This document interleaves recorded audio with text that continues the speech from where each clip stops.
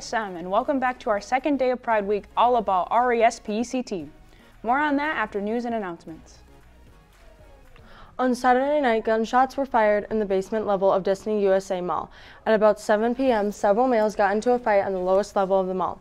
The fight resulted in one of the males pulling out a gun and firing one round, one of the bullets reaching the DSW's shoe store window and shattering it. No one was hurt, but the mall was evacuated and closed for the entirety of the night.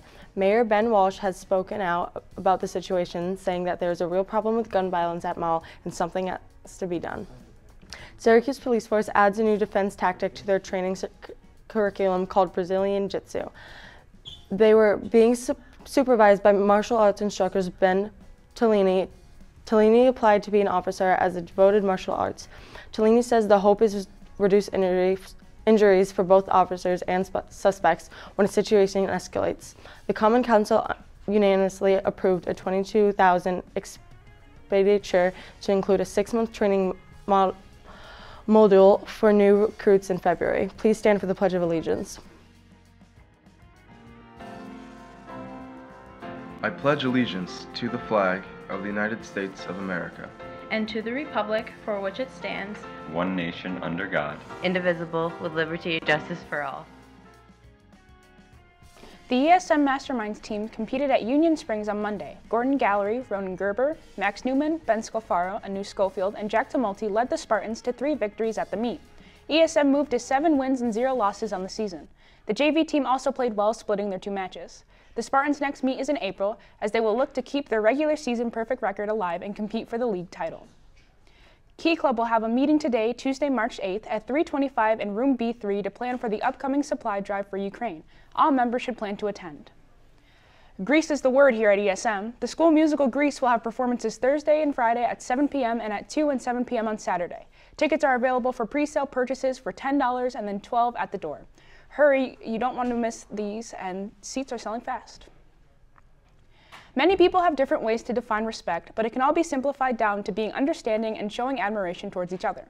Respect can be shown in many different ways, like making eye contact and being quiet when someone speaks, saying please and thank you, and acknowledging your mistakes when you make them. Those of you who are looking to show respect can take part in the group Something Better here in the school, like Amari Withers.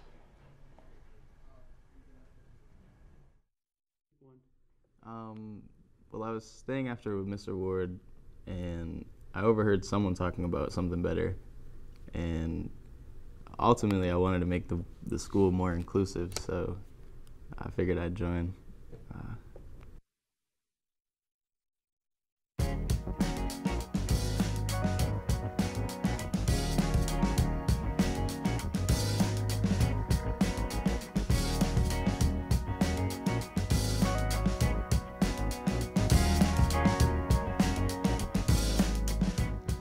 We've been having some nicer weather recently, and as you can see, we're getting hit by a wave of snow, so you may have gotten a little this morning and expect some more to come.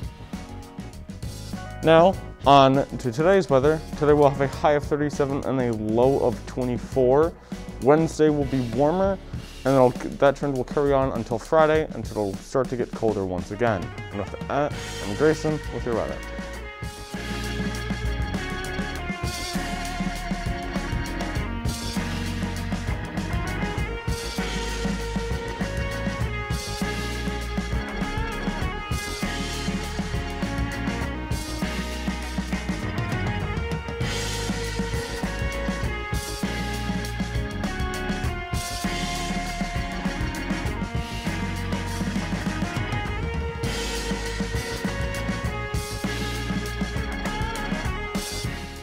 In our school, Something Better's main goal is building community and respect regarding lots of different factors like racial identity, sexual orientation, and mental health to make our building more inclusive towards others and their needs.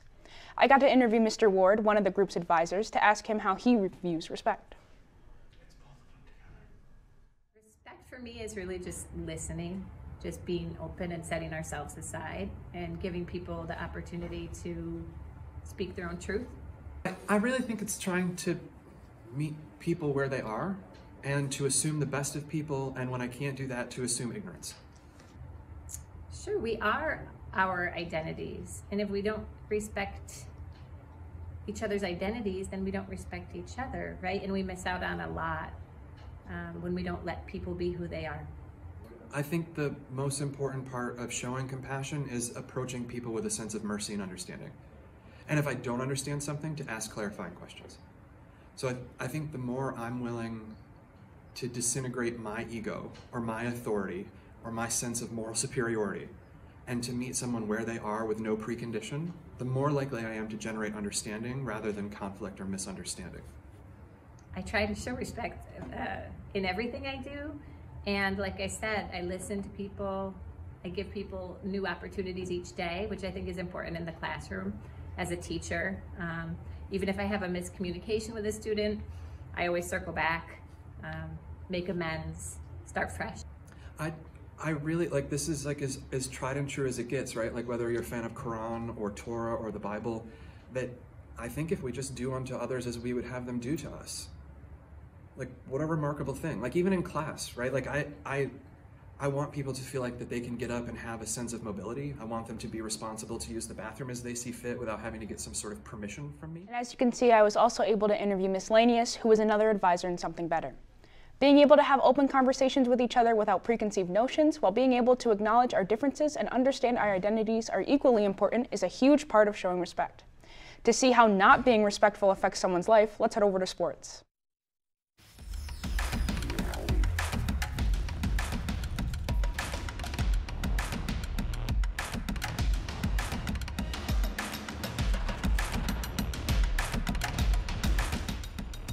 Atlanta Falcons wide receiver Calvin Ridley has been suspended for the entire 2022 NFL season for betting out games while he was out for personal reasons in 2021 season. In upcoming news, the Unified Boys Bowling team plays against Cazenovia at 3:33. And I'm working with your sports. Respect is something that is integral in our lives at all levels and in all relationships. It improves our overall well-being and allows us to build trust and safety while reducing anxiety and strengthening our community. And it's important to show it every day. That's all we have for you today. So from everyone here at The Morning Show, have a terrific Tuesday and remember to be kind and show respect.